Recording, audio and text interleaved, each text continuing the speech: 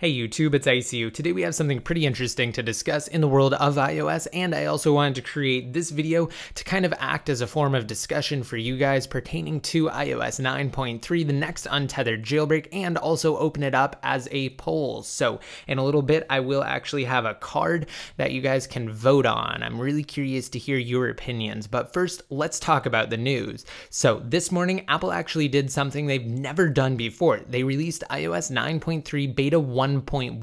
This is the first time we've ever had a .x beta update, meaning instead of iOS 9.3 Beta 2, we now have iOS 9.3 Beta 1.1. Remember, its predecessor, just iOS 9.3 Beta 1, was seeded to registered developers earlier this week on Monday. And for those of you who happen to miss out on my coverage on iOS 9.3, it will not only be linked on your screens now, but it will also be down below in the more info.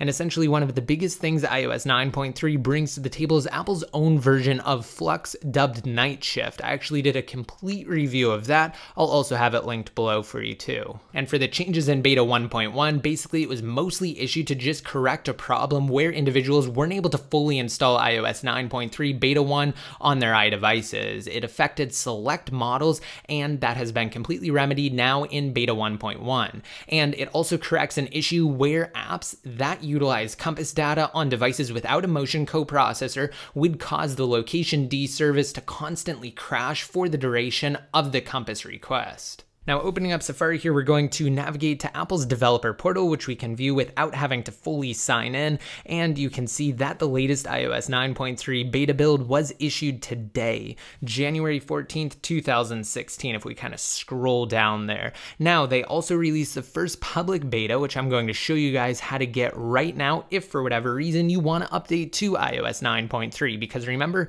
Flux is a pretty awesome thing, and you can get the Apple equivalent in iOS 9.3. If you're on 9.2 or even 9.2.1 beta, why not? So you can update to iOS 9.3 beta right now without a developer account just by going to beta.apple.com, and once you do, you just have to tap on sign up. From there, it will ask you to log in with your regular Apple ID, just the exact same one that you use to make iTunes or App Store purchases, or even just download applications on the App Store.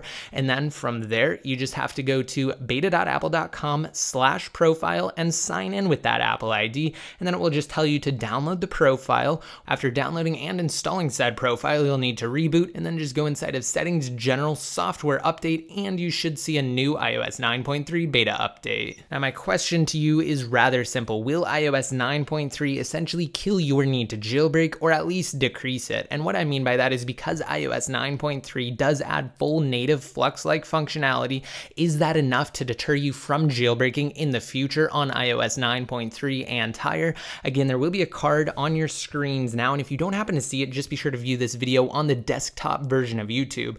I'd also like to hear your opinions on the topic down below in the comment section, because it's definitely interesting.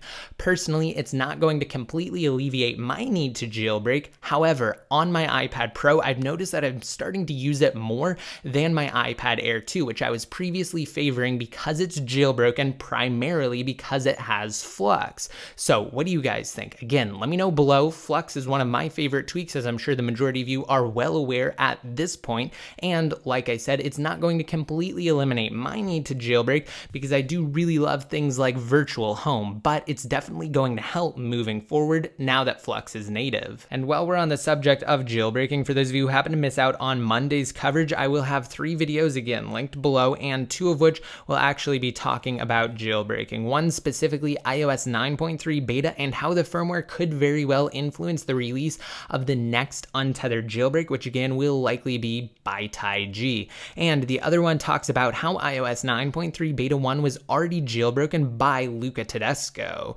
the same individual who happened to jailbreak iOS 9.2.1 and tease us on Twitter with an incredibly tantalizing tweet. Again, all details can be found in those 2 videos, and that's everything we know pertaining to the release of the next untethered untethered jailbreak right now and the current situation as it stands. Remember, iOS 9.3 beta 1.1 doesn't really change much, which is why I mentioned this more toward the end of the video, kind of in this final wrap up here. And if you guys want to be updated more often, such as when I release new jailbreak updates, just be sure to click the subscribe button below next to my channel name. You can also like me on Facebook and follow me on Twitter. And until next time, this is ACU signing out.